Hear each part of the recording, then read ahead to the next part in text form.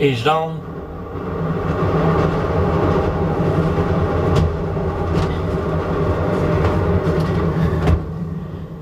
Yeah, it's on. Okay. Today's December 1st, 2009, and I'm going to show you how to make a rock tumbler. Okay. First you need 5-gallon water cooler jug. And the jug is fine. But the handle right here makes for some good tumbling action. Okay.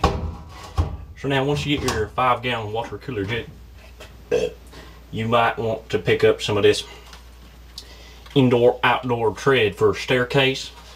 Comes with an adhesive back, and well, it makes for some good tumbling because it creates more friction between the rollers. And you can see here, I wrapped it all the way around yonder, all the way up around down here. And just in case the roller might slip on the joint, I put this extra piece right here over about next to the joints just to make it more continuous. But you got to make sure that you don't leave a gap here, okay? It's very important. So when you wrap it all the way around, make sure you ain't got no gap. Be very careful and make it just right. Okay. Now you're gonna need some rocks in your rock tumbler, so find yourself a parking lot with some rocks around it and pick out all the good ones. I did that.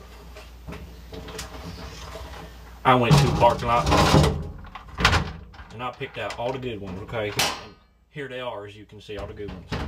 Alright, so then you're gonna take all the good rocks and you're gonna put them in this 5-gallon water cooler jug. And it's very loud.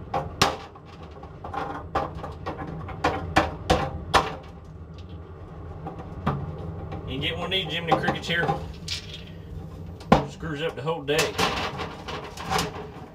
Come on, you bastard.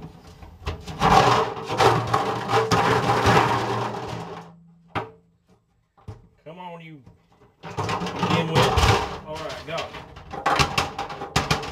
You just gotta beat her. If she does anything wrong, gets out of line, you just gotta beat her. Just gotta beat her.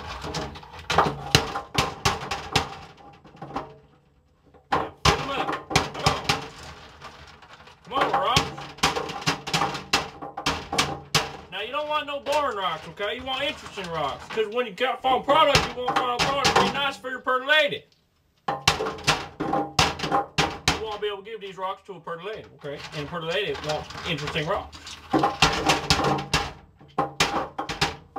gonna fill it all up, Jiminy Cricket quick, okay?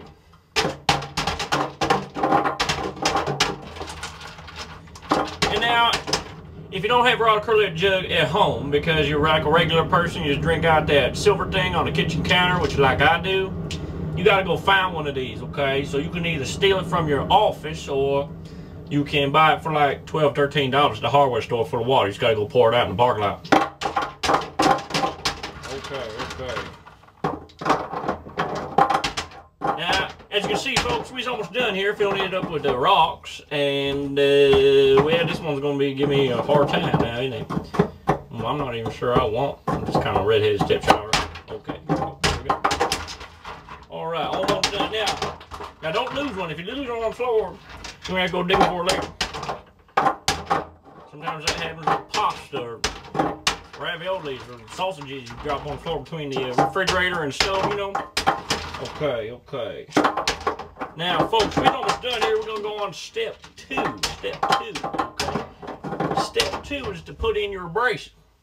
In this case, I have pure Michigan sugar sand, okay? Best stuff that God ever made. This came off the beaches of Lake Michigan. Old Michigander.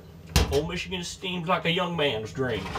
Our islands and bays are for sportsmen. Okay, now, get yourself a little cereal box here, make a cone, make a funnel. Take about this much of Old Michigan sand. Very nice, very nice. You can use any sand you want, but I prefer Old Michigan sand.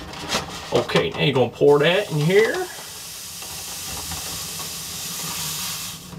Alright, got everything in there. Now we're going to need some water. How much water? I don't know. Just guess, you know. Now, something very important I got to tell you right now. When after we put this water in, we're going to cover it with these airtight seals. Now, if your water is hot, okay, it's going to cool down on them rollers when it starts tumbling. And it's going to create a vacuum because the hot water is condensing and getting smaller, okay? And it's going to suck your jar in and it's going to fall off them tumblers because it's going to be all crazy shape, you know?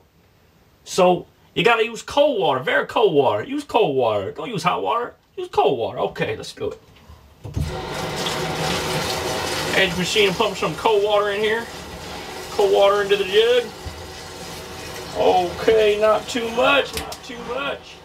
The cold water, it helps balance it out, okay? It helps create some tumbling balance. See, if you don't have any water in it, the rollers can't spin the rocks because they just get caught up on each other. When you add water, it makes all them rocks a lot less heavy because they're in the water. So anything you put in water gets less heavy, you know? You can almost pick up your fat granny if she's in the water. Okay, so now we got some water in here. Let's see how much we got. About right here, right? Want to get sideways. See, now you don't want so much water that it's more than this tall. Because when this goes on its side, you want that water to stay in here. You don't want it to leak out, you know. Any more water would be too much. It'd leak out the side. You don't want that. Just want to put this right here. This is saran wrap. I folded it over about 12 times. Just saran wrap. Okay. All one piece, just folded over multiple times. Like the number of children a Catholic family on a farm might have. Okay. Now, I'm going to take some tinfoil, protect this edge, alright? Just going to make sure it doesn't get punctured. Now, we're going to tighten this up with a rubber band as well. And ladies and gentlemen, here we have a full jug. A full jug of beautiful rocks and a brace of sand ready for tumbling. I'll meet you over there at the tumbler.